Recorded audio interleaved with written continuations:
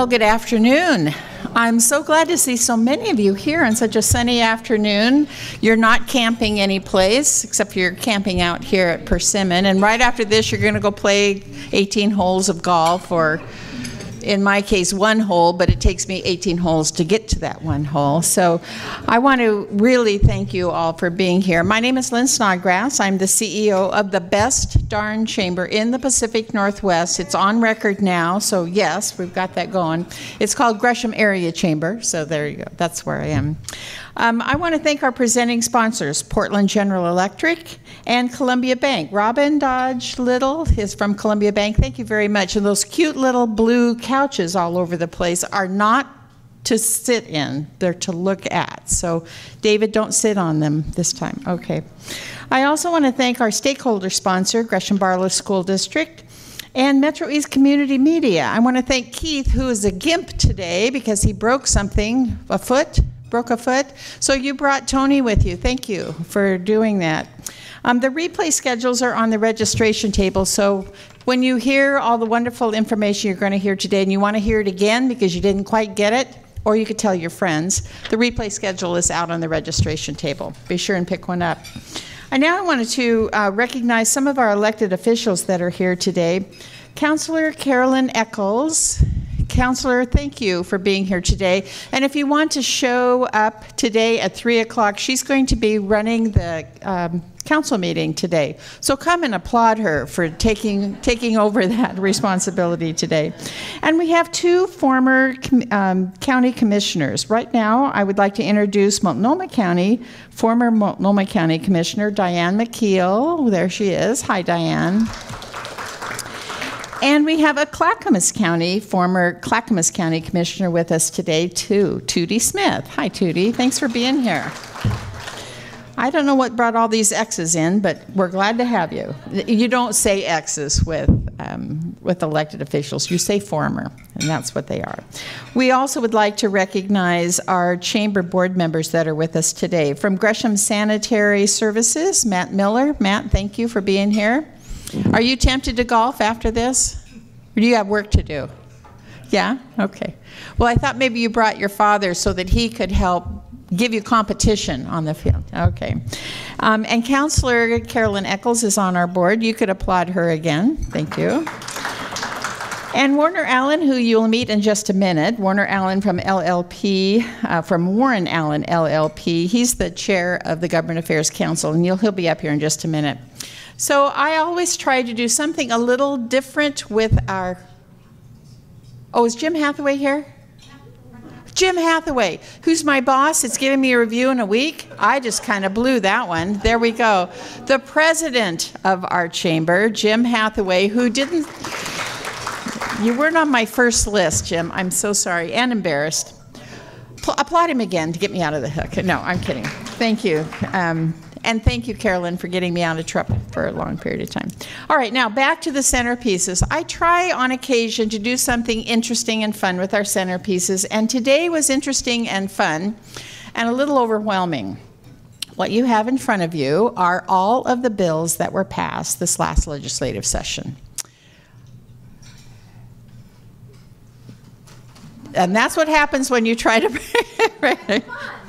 So there were 2,768 bills introduced. 2,768. 701 of those bills passed the House.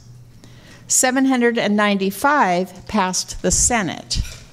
But only a mere 632 made it to the governor's desk to be signed.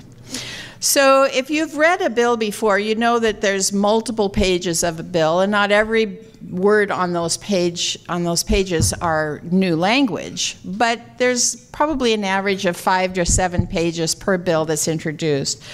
So if there's about 700 words per page, and let's say there's 10 pages of bills on average that passed, that's 4,424,000 words that passed the legislature this year. Think about that. 4,424,000 words. And our two speakers today read every single one of those words, right? No, probably not. I'm very pleased to have with us today two speakers. I'm going to let Warner introduce them. Being an elected official is a wonderful experience and probably the hardest thing ever at the same time. Joy, not like giving birth, but it feels like that because there's a lot of joy for a long period of time, but it's a struggle all the way through. So, Warner Allen, would you like to introduce our speakers, please?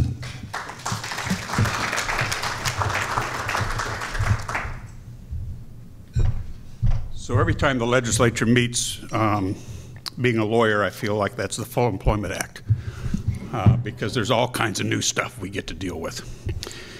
That said, Senate President Pro Tem and freshman Republican in the super minority, super opposite experiences, both elected and sent to Salem to serve their different constituencies. Today, we will hear their views on the legislative session from their perspective, a seasoned senator and elected leader in a supermajority, and a newly elected representative in a super minority. Senator Monnes Anderson has served our local area at the state level since 2004. When she was elected state representative, she also served in the Gresham Barlow School Board. Holds a Bachelor of Science degree from Radford University, a Bachelor of Biology from Willamette, and a Master's of Biology from the University of Colorado. She spent her working career as a public health nurse, and when not working, she says she's an avid golfer, bless you. The senator attended Gresham High, loves to garden, really loves to read, captivating fiction. Last year, during an interview by the Chamber that took place for last year's Chamber Directory, she was on her 103rd book for the year. Also in that article, Senator said, I quote, "Caring for people has been my lifelong career. Now as a public servant, it is an honor to represent and serve my hometown and lifelong friends as Oregon's state senator. Currently, Senator President Pro Tem and past chair of many committees in health and veterans issues, please welcome our local state senator, Laurie Monnes Anderson." Thank you.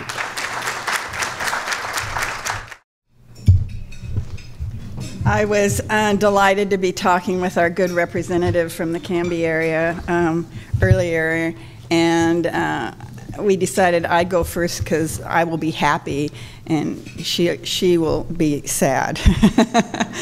I am so honored to be able to represent this community, and it's a really diverse community. And I know that there's a lot of questions that you may have. I'm going to just go as quickly as I can over some of the things that were important to me, and then certainly open it up for questions after our good representative has a chance to speak, because I'm really interested to get your feedback. Housing is the most critical issue in this district. When I was campaigning in 2016, and by the way, I am not running in this next election cycle in 2020, just to put that on the record. I've been saying that since my last run in 2016. And already there have been many people that are wanting to run for the position, as I understand. We'll see how that turns out. But housing is the issue. And we did pass the Renters Protection Bill, and I'm not going to go into the details, but then we also passed a number of bills because housing in our area is really not affordable for so many people. I was extremely pleased and happy to sponsor many of those bills, and I am hoping that it will relieve some of the angst with some of the constituents that we have that live in the Gresham area. And when you are talking with a retired person who lives only on Social Security and their rents doubled, they had been paying $450 a month and now it's jumped to $900 a month. they can't afford it, especially if their income is only like $1,200 or $1,500 a month. So I want to put that in that context of why I have always been a strong supporter of housing. Healthcare, of course, is my passion. I'm a retired public health nurse. And we did work on prescription drug equity. And I was so happy to work with Representative Teresa Alonso Leon in the House on 2 bills. There are many of my patients even that could not read their labels because it wasn't their language. And for someone to take the medication wrong is worse than taking the medication at all. And so the Board of Pharmacy will be working on implementing, providing this in other languages, as well as for those who are blind. There are technology out there, and not expensive either, especially some of these companies, they pay for the technology, so that those who are blind also have more access. So that I was extremely happy about. Going to, I won't go over patient safety, you can go over that, and the public health investments. This is a bill that one of the senators, it's the wireless one. I am one of those who still feel that there may be some concern from the radiation that comes off of our cell phones, our iPads, our computers, our wireless networks. Especially with our children, I'm not so worried about us adults, but a child's cranium is much thinner. And they're now in schools where there's wireless there. And I really feel we need to be doing some research to find out, is this having an effect on the development of the brain? And so all it is a study, and it will require the Oregon Health Authority to do a literature review to find out and get some information and maybe make recommendations to the Department of Ed.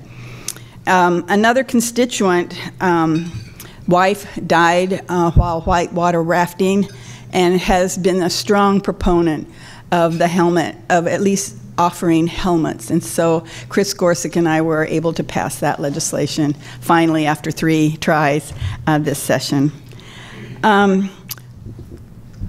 I'm extremely happy that we passed a bill that you will all be voting on, and that is a measure to increase the tax on cigarettes, to form a tax on e-cigarettes. E-cigarettes is now so, it is used by our youth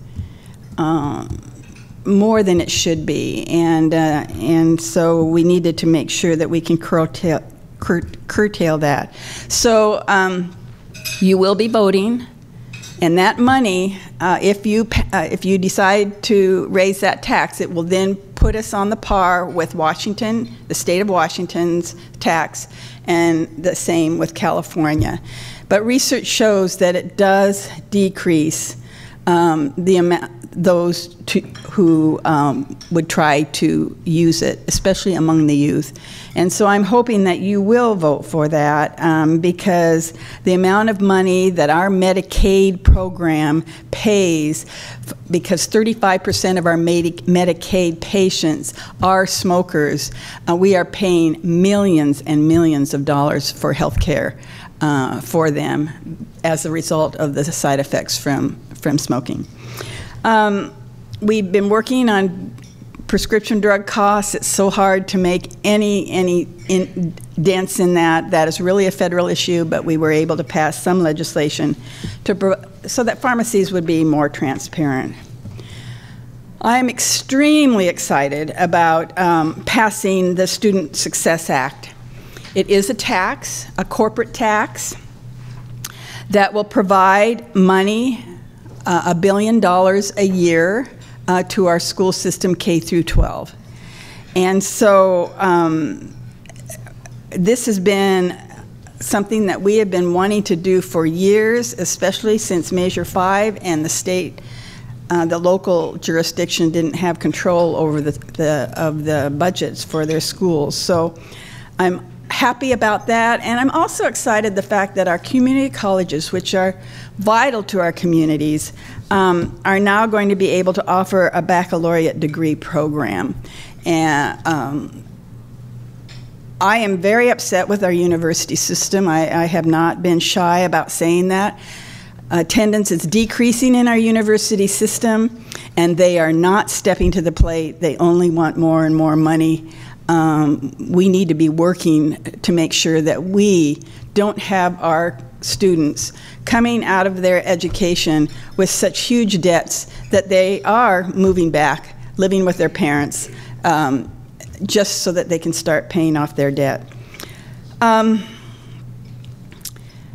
Going to the environment, we established some goals to promote zero-emission vehicles, and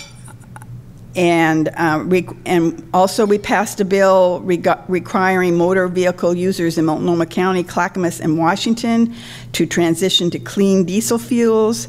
So there was, and then the single-use plastic bag and the single-use plastic straws are now banned.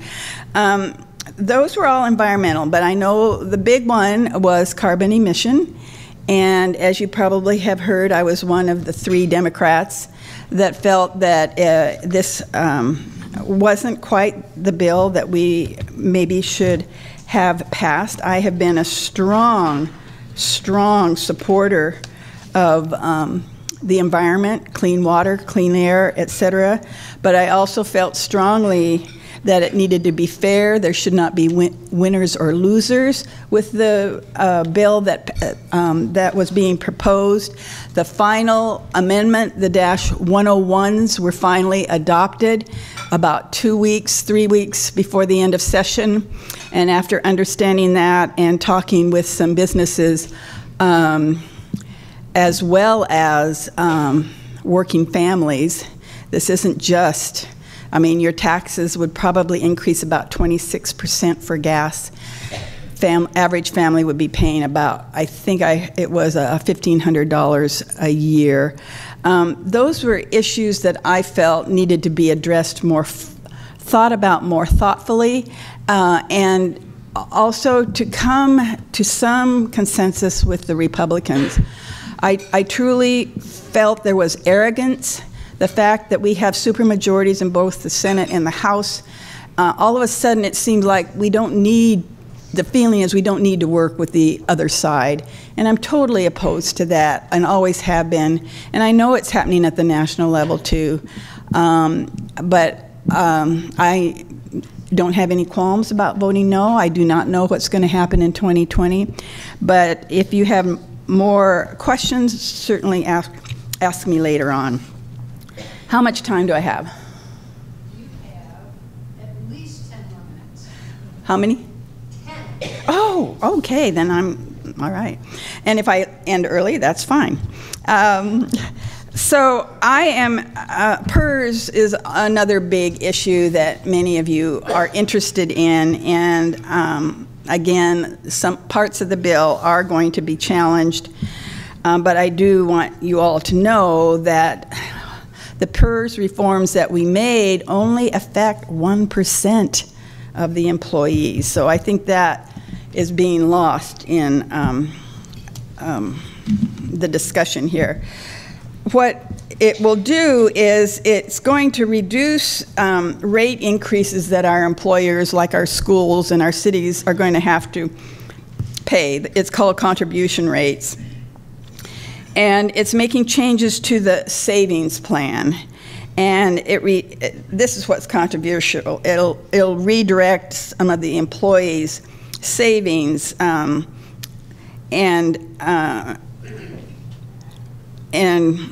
that what they're claiming is then they will not have as much money in their benefit when they retire. So that the courts are going to analyze and look at.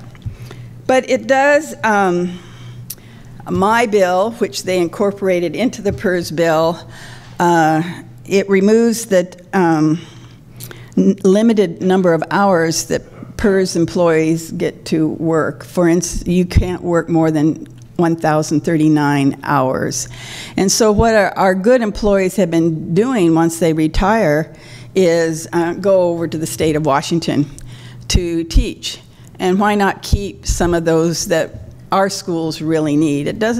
This will allow them to teach. It'll allow them to retire. Some say it's double dipping because they'll get their salary and the retirement.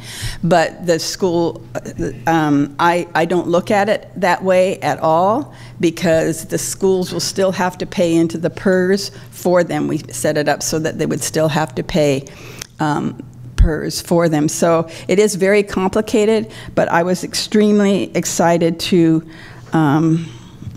vote for that. Also, your benefits are determined on the last 3 years of your salaries that you've worked, and we've capped that, and this is what it's going to be challenged in the courts too.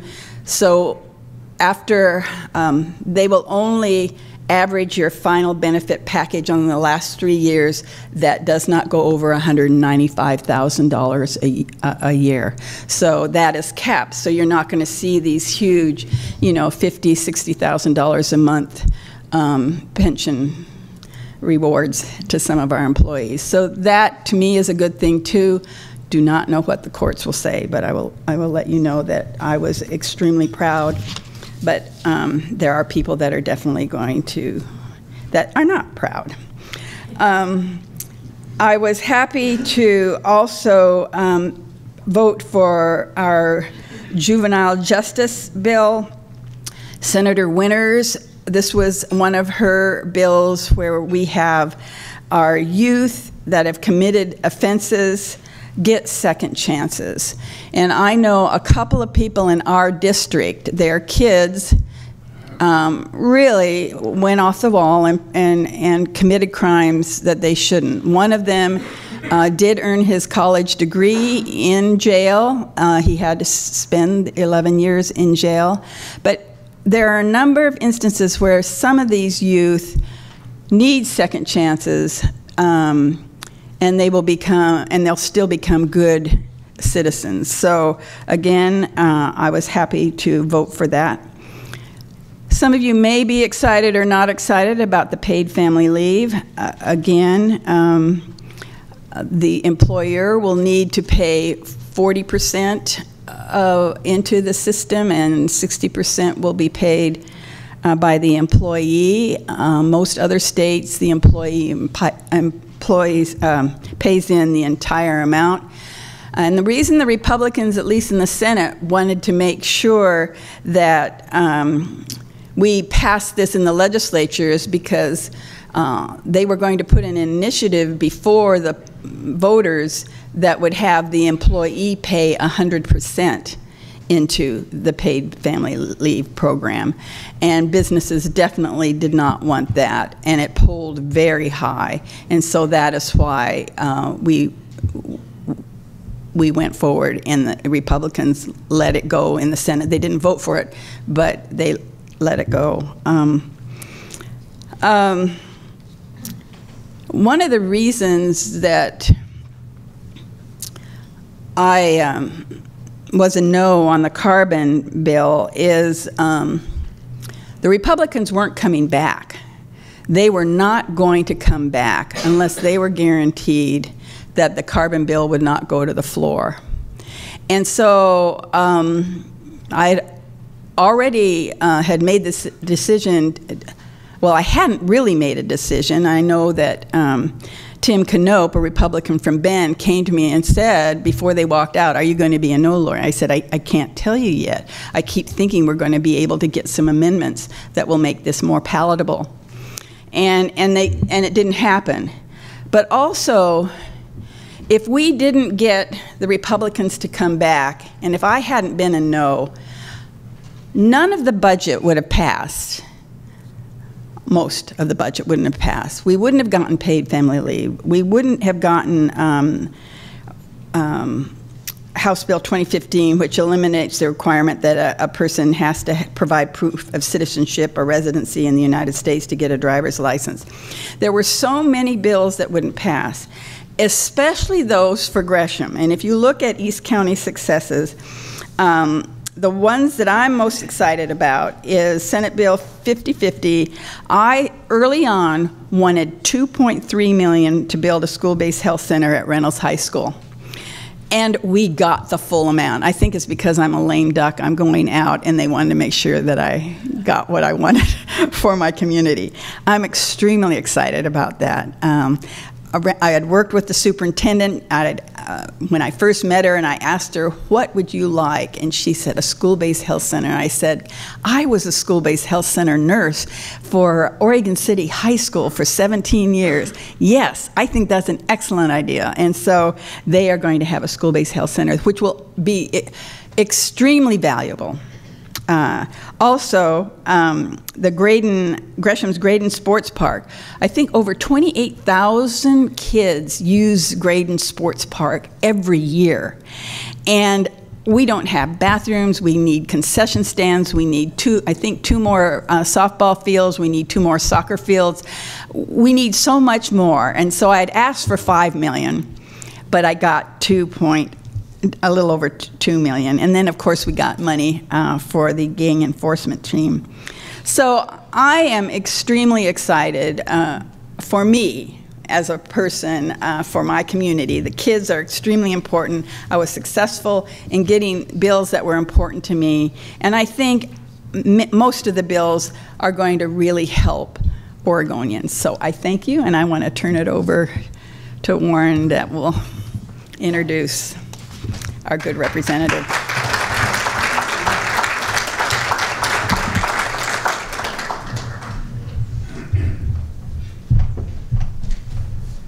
Thank you, Senator.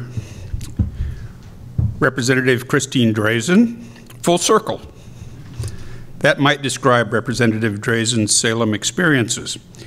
In the 1990s and early 2000s, Representative Drazan was a top staffer to Republican leaders in the legislature. At that time, the Republicans were in the majority in the House and the Senate, and she was Chief of Staff to the Speaker of the House, Mark Simons.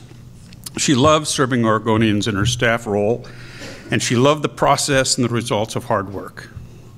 Christine returned home to focus her attention on local schools, working with small businesses and nonprofits.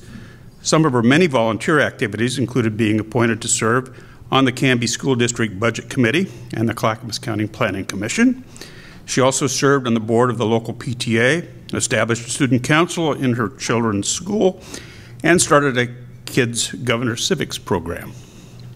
Professionally, Christine is an executive director of a statewide nonprofit that supports preservation of Oregon's history and culture.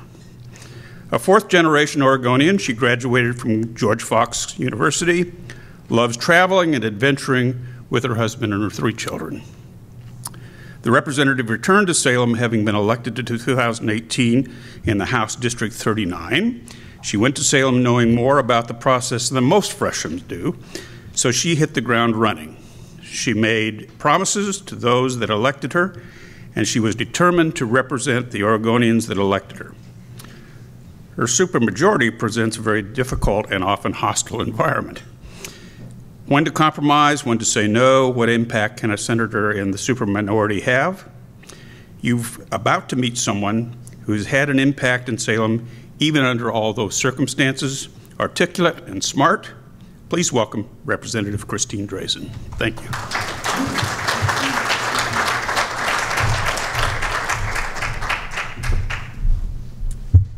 Thank you, Warren. That was a very kind introduction, and thanks everybody for having me here today. I'm short, so I'm going to adjust that quick. So I love doing these events and talking to the community about session. This is the first one I've done where I'm not actually in my own district. So I feel like I'm standing in today for Senator Thompson, which I'm happy to do, though he's a ton funnier than me. If you guys have had him here before, he has a way of making everything more lighthearted. And I was telling Senator Monnes Anderson as we were walking up that, you know, sometimes I look at these things and I'm not quite sure how to talk about this session. Because it was, in fact, quite an opportunity for me to jump back into politics. as was mentioned, I really view this role in this service as a continuation of everything else I've done in my adult life, which is to serve Oregon, and to serve Oregon and to further good government values across our whole state, whether or not that was as a staffer or on behalf of a nonprofit or working with small businesses. There's always a way to do your part and to contribute. And working on the Planning Commission has certainly been an amazing opportunity too, to really see some of the burdens that businesses of all shapes and sizes and people face when they go through the process of growing and developing and engaging with our land use system. So serving in the legislature for me, when I first ran, one of the things that struck me when I was going door to door was the extent to which absolutely everybody wanted to talk to me about health care. Senator Monnes Anderson is a nurse by trade. I have no such connections. But everybody wanted to talk about it. They wanted to talk about the price of their prescription drugs. They wanted to talk about whether or not they had decent access when they needed it to their doctors. They wanted to talk about their VA care, whether or not they could get to their medical appointments. It felt like, I mean, at first I thought, oh, well, that was interesting. That was an interesting conversation. And then it just kept happening and happening and happening. People wanted to talk about their health care. And so when I had the opportunity to request my committee assignments, I asked to serve on the Healthcare Committee. And so Senator Monnes Anderson's rundown on the work that was done around healthcare this session is familiar to me because I served on that committee this cycle. And my exposure to that was interesting. When Pat Allen, who's the director of the Oregon Health Authority, came before our committee and kind of gave sort of a 101. There were a lot of new members on that committee about the structure of how we provide healthcare services in Oregon, primarily through coordinated care organizations. He said that healthcare in Oregon is organic. And I thought that was a very apt description because I was going in thinking, okay, this is broken. Let's just change out this piece. Let's just modernize this equipment. Let's just innovate. And we will have a better healthcare system. But the reality is it was an awful lot closer to cutting off an arm or asking to just, take out a vital organ. When you try to make substantial changes that aren't incremental and aren't compromise-based changes around healthcare, it has the potential to have substantial unintended consequences. And so the approach around healthcare I found to be steady on, to be slow and steady. Here's the broad goal. How do we get there through consensus? How can we get there by working with the partners and the people who provide those services to continue to make gains? And I think a lot of the work that happened in the Healthcare Committee on the House side, at least this session, was intended to go towards that end. And so I actually think there's a lot more work to do there, but I definitely don't think it's going to be easy. A lot of it is absolutely federal issues. And a lot of what we do in Oregon requires federal waivers and all of those kinds of things. But it's important work, and I don't think we're there yet. I don't think that Oregonians yet feel like, despite the massive costs that we all pay for healthcare privately and through our taxes for folks that are on the Oregon Health Plan, I don't feel like our system has arrived yet. So I look forward to continuing that work. So that's my ease into my approach towards session, because the Healthcare Committee was so important to my constituents in my district, and I would take the leap of faith that it's also important to your community and your employees and your businesses. But now I'm going to jump into session. And I got to say that it is a pleasure to stand here today with Senator Monnes Anderson, because the session really was partisan in a way that I've never seen before. When I was Chief of Staff to Oregon's Speaker of the House, we had Republican majorities in the House and the Senate, but we had a Democrat governor, which meant that we worked across party lines. We had to get a budget passed. It's constitutionally mandated. You have to work with the other party to get the signature of the governor and not to have the bulk of your budget line item vetoed. And so we worked across the aisle. This session was an example of extreme power really exerted casually. Not in a way that was hurtful, wasn't intentionally exclusive in a way that was mean-spirited. It was just the casual exercise of absolute power. I was talking to a committee chair after the session, and I said, I was talking about a particular bill. I love that bill. That was such a great bill. Why didn't it make it out of your committee? It had no fiscal impact, meaning there was no expense associated with it. It had no opposition. Why didn't that one move? Because we could. There was no other reason. It was a Republican on the bill. There were Democrats, but they weren't senior Democrats. They were freshmen. And there was just no reason to do anything to move that bill forward. There was nothing at play there. There was no leverage, so they just let the bill die. That was my experience this session. And so even though, I'm gonna say, I only voted against, I think, 67, 68 bills all session long. Out of the 700 that moved across the House floor, I only voted against 67 of those bills. Which means that a lot of those bills, I worked really hard to find something I could support in there. And if I could support it, if the basic premise was something that I could get behind that didn't harm our community, that advanced a broad policy goal, I voted for that bill. Because I wanted to be bipartisan, and I wanted to represent both sides within my own community. But I'm telling you, those 67 bills that I voted against were very consequential for our state. I voted against cap and trade. I've had the opportunity to talk about that particular bill in a lot of different settings. And the reason that I voted against that bill was because it was not an Oregon solution. It just wasn't. The Western Climate Initiative was the group that we would be joining, and that particular organization was already in place, of course, had their own rules, their own standards for what it would mean to join them, to be able to buy, sell, and trade our carbon allowances in that setting. And in addition to that, they would have applied all kinds of other rules to what was allowed for credits for sequestration and all these kinds of other things that fit other farmlands, other forest lands that weren't Oregon's, different kinds of trees and different kinds of terms at which they need to stay in the ground and grow, and all kinds of other really technical things that made that completely unworkable for Oregon. In addition to that, that legislation had substantial features that were unconstitutional, and I couldn't get past that. The bill assumes at a very core level that you're going to reduce carbon emissions because you're going to drive up the cost of energy. That's the basic premise of this bill. And there's going to be opportunities for you to offset that with credits if you're certain kinds of folks. But for everyday Oregonians, 75 to 80% of the money that was brought in by that bill would be because we drive cars still that may not be electric.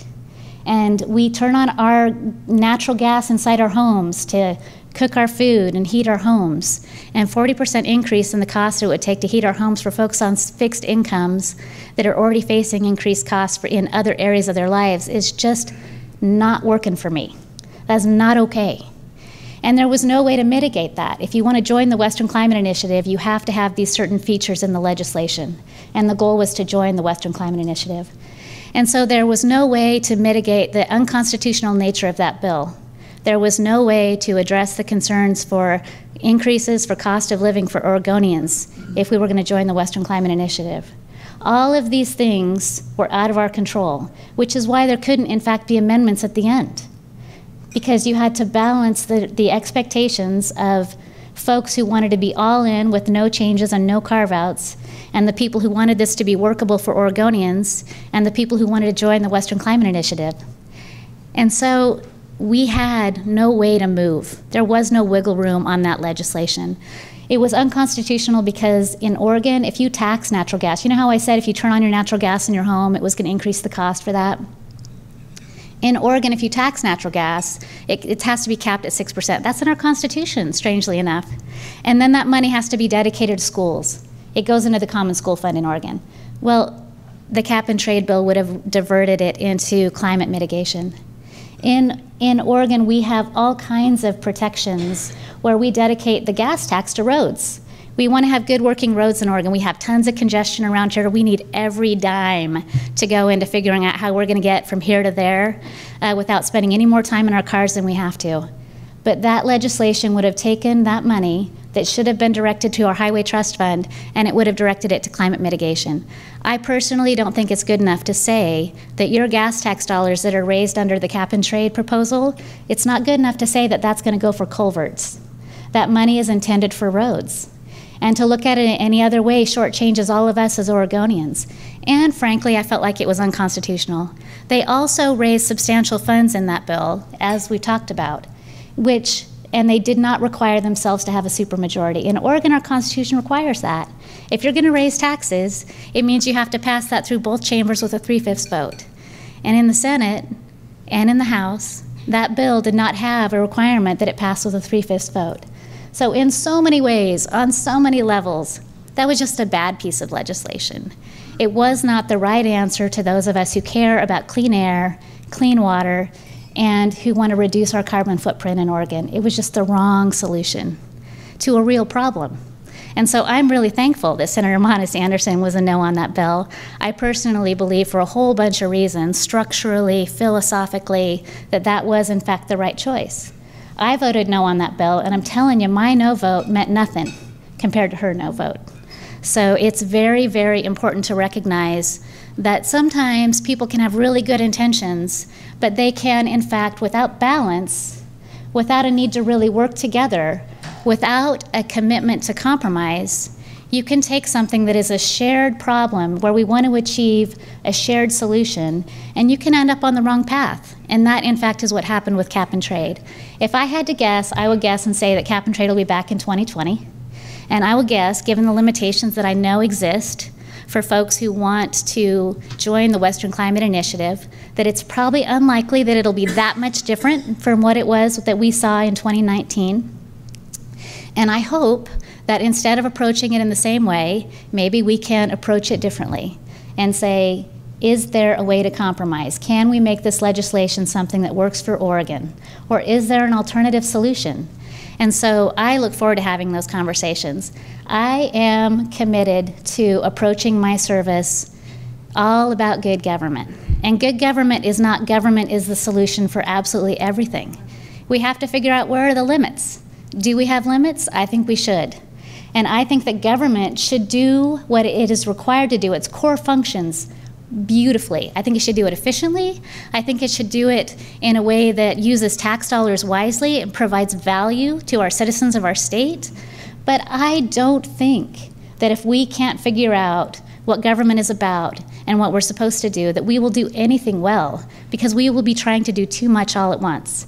And it will put more pressure on taxpayers, and it will put more pressure on core services, where too many folks are trying to compete with the things that we're actually trying to do when we're working way outside the edges of what government actually can do. Government cannot be everything to everybody effectively, and I don't think we want it to be. I think we want to return to a time where government does the work of public service well, and that in fact we partner with community members and nonprofits and families and churches and civic organizations to lead in other categories, and we find our way to support that work. So I look forward to the 2020 session. I would expect it's going to be hard again. I have to say that this session was a difficult session to come back into, but I did find opportunities to work with folks, and I know that Senator Monnes Anderson, when she ran through the listing of things she got for her district, it was in the millions. Mine was in the hundreds of thousands, but I was happy to bring some things home to my community as well. There was good work that happened this session. When you talk about requiring pharmaceuticals to notify folks 60 days out if they're going to increase the cost of drugs by 10% or more, that's important. That is absolutely landmark. We have to continue to move down that road. We did good things to protect kids in our schools. For the first time ever, we now require folks who are investigating abuse in their schools, for those employees, they can't just quit and go apply at another school and not have that investigation follow them. I mean, you would think that that was intuitive, that we were protecting our kids that way, but this session was the first session we got that work done. And we provided similar protections for daycares for the first time. So if you are accused of abuse, that investigation prevents you from working in another daycare. If you have to report as a sexual predator, that prevents you from working with kids. You would think all this stuff had been in place for ages and ages, but it got done this session. So even though it was a very difficult session for those 67 bills I voted against, I have to say that the rest of the legislation that we passed, some really, really strong legislation was put in place in other categories, and it was a real privilege to be there. So thank you for having me today.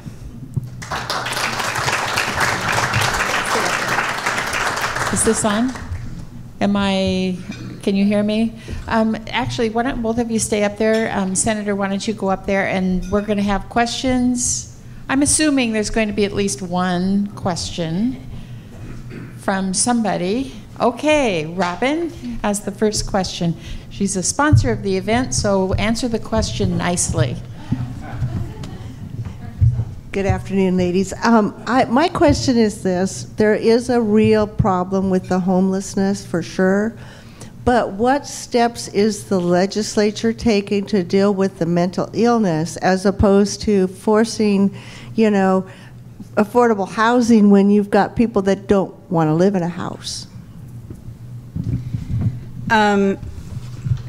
That is not an easy answer. There's not an easy answer to that. But what is exciting that we passed, I think it was Senate Bill 3 regarding mental health, behavioral health, and putting a lot of money, and that's what we do. We put a lot of money in, and then the local jurisdictions will come up with a plan on how they are going to address the mental illness issue, the homelessness issue in their jurisdiction.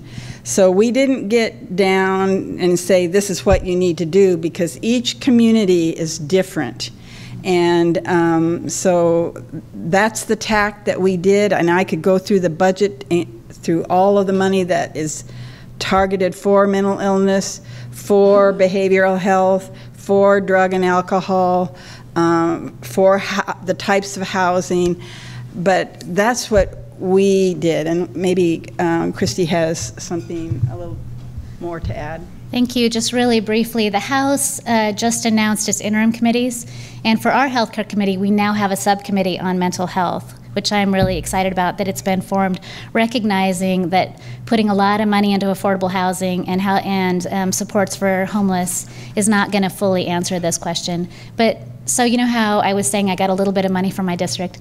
One of my things that I'm most excited about is $300,000 to work with Ecumenical Ministries of Oregon to specifically support homeless youth throughout Clackamas County. And I think that that's going to be really, really important funds well spent, because when they can get one of our unaccompanied and homeless youth into a second home, their graduation rates that they are able to achieve are at 98%, so that's very exciting.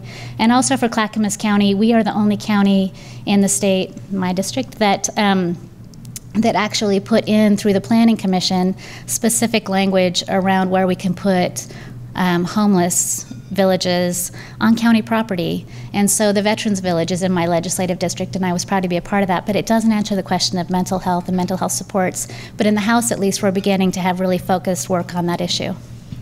Another question? Also, the Senate now has a separate committee starting in 2020, mental health. I am on that committee, but just focus on the mental health. It's a huge, 1 out of 5 people have a mental health issue. One nice thing that we did for the schools is now kids can be excused for mental health reasons. And in my case, in my family, having a son who has bipolar, extremely important, because I am very, very committed to wanting to solve some of these problems and actually address them. We are floundering, and everyone is so afraid of mental illness because you hear about the shootings and it's a mental health person. There's a lot of work that we have to do. Thank you for the question, Robin. Lila has a question. I see $7 million here just in a little paragraph, and that I know is just a tip of the iceberg.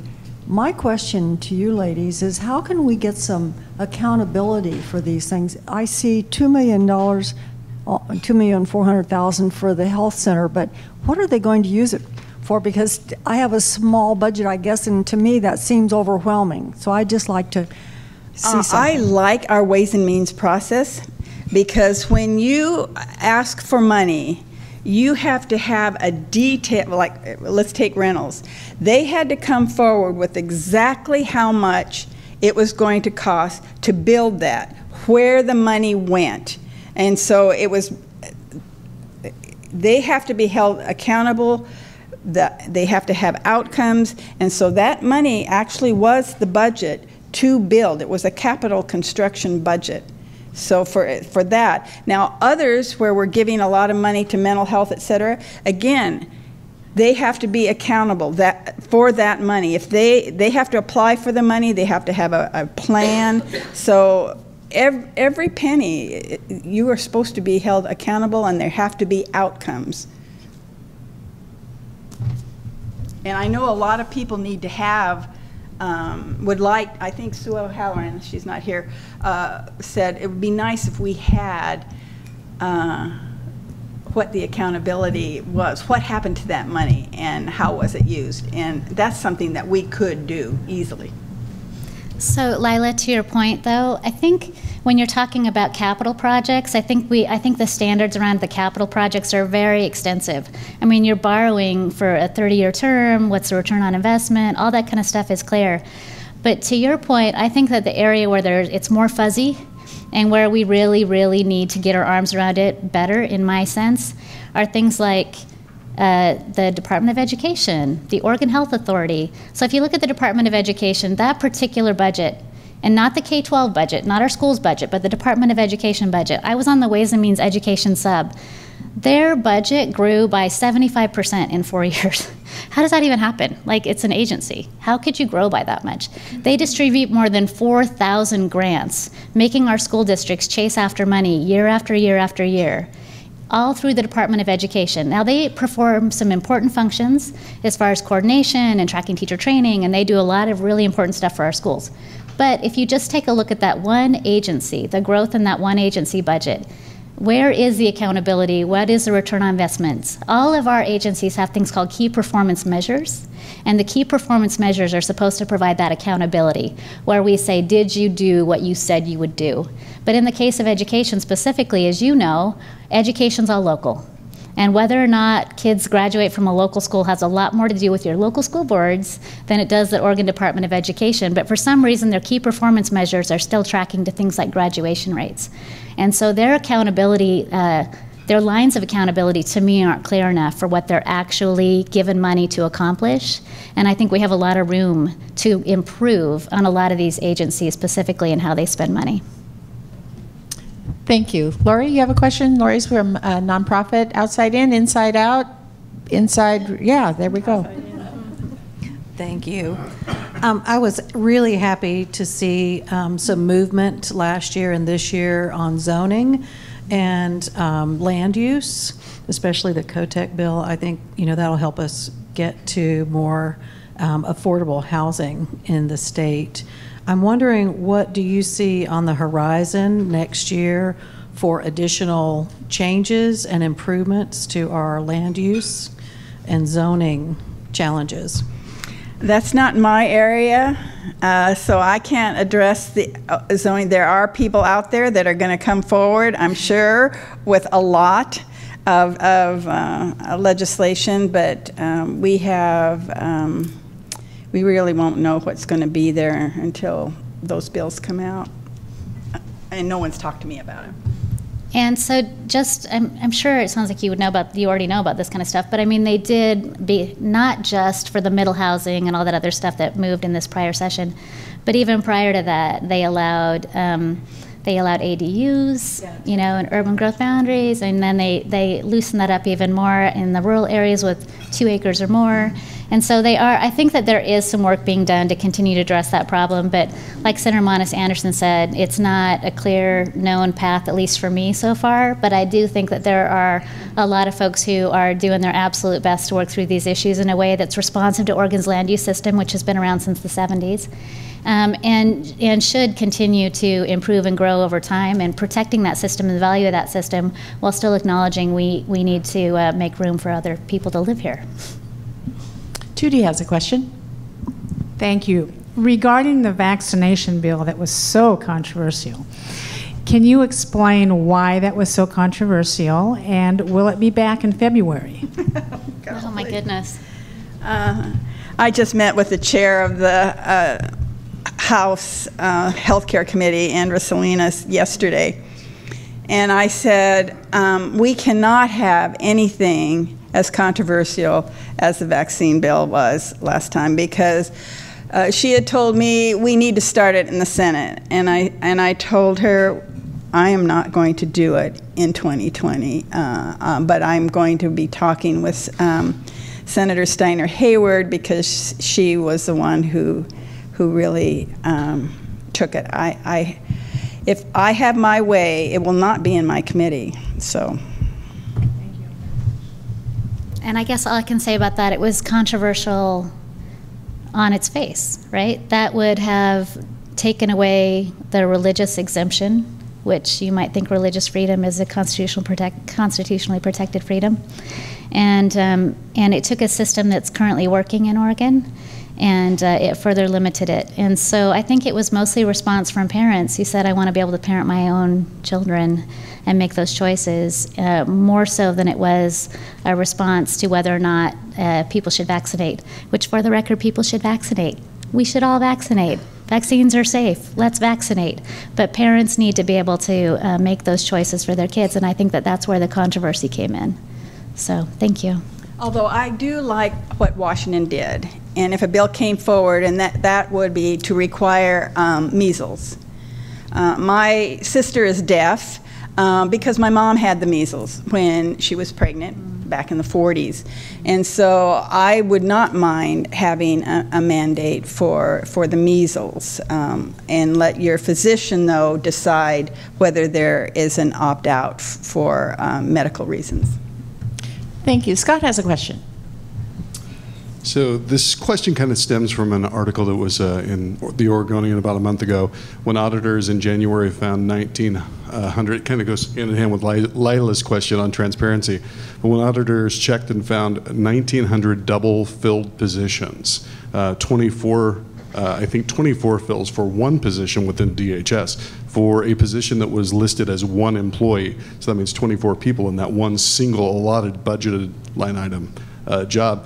What sort of actions are going to be taken to assure us that, I mean, this is millions of dollars in overfilling positions?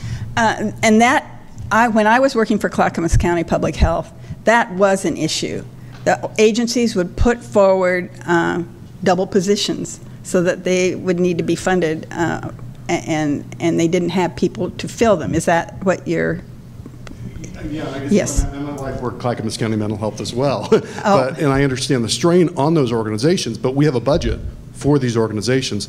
So what can legislature do to assure accountability that, I mean, here we continue to tax and tax and tax, yet we're seeing this level of waste from state organizations. That's a huge level of waste. What are we doing to assure these things aren't happening? I'm not a Ways and Means person. Did you serve on Ways and Means? Okay. Easy out for me. Yeah. So, could you even believe that article when you read it? No. Like, who operates that way? So, the Oregon Health Authority is massive. Our whole budget's only $85 billion. The Oregon Health Authority's portion of that is pushing $25 billion of that $85 billion for one agency. They have 4,000 employees, and as the audit found, those positions are massively overfilled. The agency is in a position, I think, where when it moves through the Ways and Means process, it will have to account for those positions differently. Now that the audit has been done, now that it's public, they will not be able to do business as usual anymore. That will not fly. It doesn't mean that they won't end up funding those positions, that they won't discover or decide from a policy position that they need to have that work done, but they will not be able to operate that way any longer. We have time for one last question and 2 short answers. Lila? To go along with the question you were asking, I noticed that Secretary of State Bev Clarno did a audit, and they found that in order to use up all of the budget for certain departments, that they were hiring extra help that they supposedly didn't need. How do we guard against that? That is a timeless problem. I think that's been going on and on and on and on, and I think you just have to be vigilant. Our Ways and Means process in Oregon really has the capacity to be very, very rigorous. The Legislative Fiscal Office is a nonpartisan office that operates year-round, that serves legislators and helps really identify within agencies where these problems are within budgets. And they are a great office, and they provide extraordinary service. And so it's just being vigilant, and it's just being on top of it. I mean, there's a reason we have the Secretary of State, and they do audits, and they bring this information forward, because sometimes after we pass budgets, after they go through the rigorous session, and after the work is done with legislative fiscal, we need more. We need follow-up. And the Secretary of State's office does an incredible job helping us with that. Okay.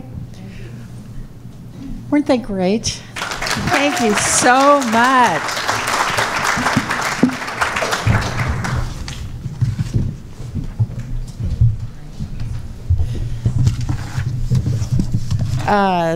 Somebody took my paper. Warner, did you take my paper?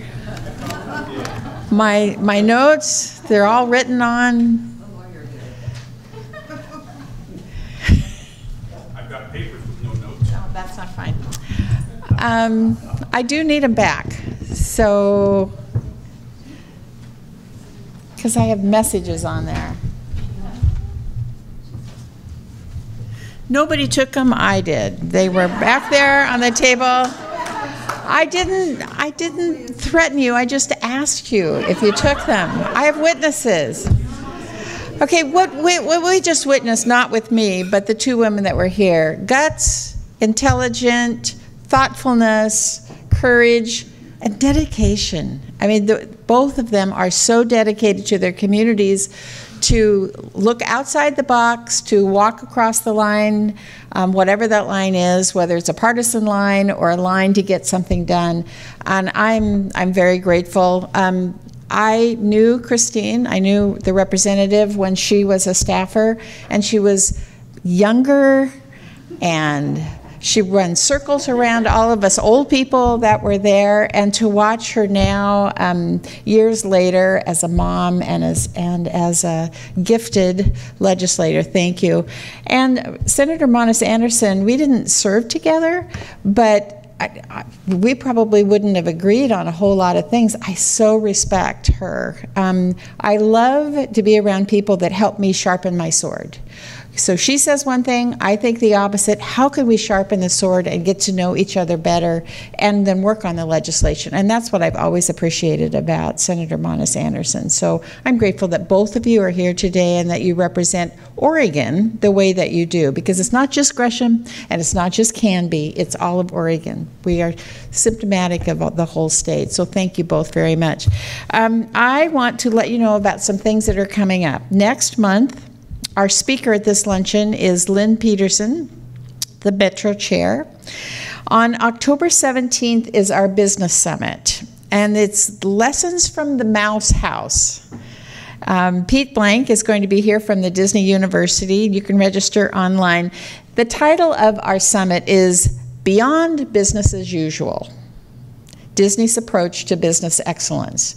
It's not a retail type speech, it's about leadership, it's about employee engagement. He's a national speaker. He has 13 years at Disney and 12 years in local government. He manages over 700 employees. So he has 25 years of stories, ideas, and experiences to help us become better managers, supervisors, employees, and leaders to be the best that we can be. And he does all of this with humor. I don't bring anybody into a business summit that can't laugh at himself, and that Pete does, and he will be very humorous and insightful and engaging. He's going to join us for the Business Summit. You can reserve a table online, and we do expect this to be a sold-out event. We already have a lot of registrations, but even though it's going to be a sold-out event, we are offering early bird pricing, but only till the end of August at midnight. So we're shutting it off at midnight. Pick up your replay schedule for MetroEast. I also now want to thank our sponsors again: Columbia Bank, Portland General Electric, Gresham Barlow School District, and pick up that replay schedule from MetroEast Community Media. With that, it's 1 o'clock. Have a great day. Thank you.